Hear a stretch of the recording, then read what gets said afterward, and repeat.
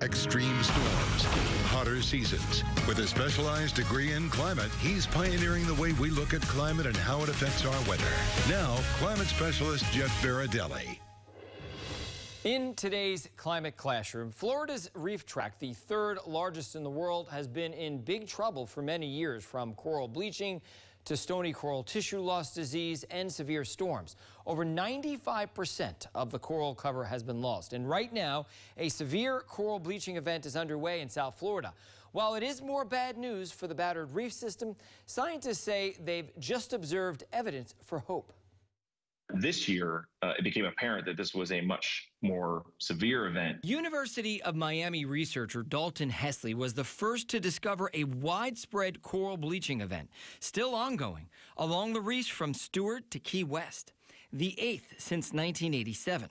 It's been 6 years since the last one, but waters were warmer for longer this year. Corals are very sensitive in that they need a very specific thermal range. When water temperatures exceed around 87 degrees for too long, coral stresses. It turns white.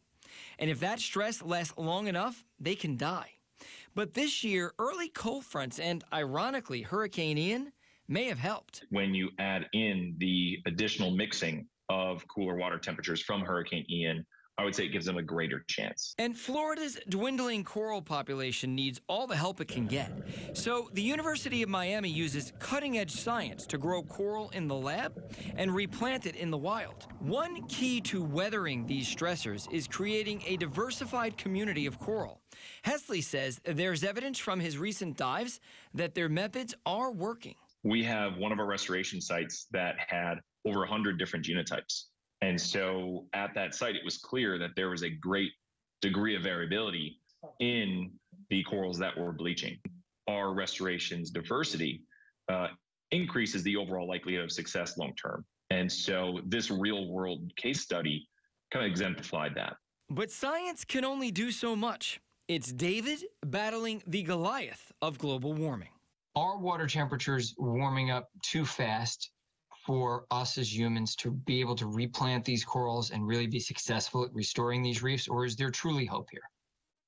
There is hope, but ocean temperatures are warming too fast.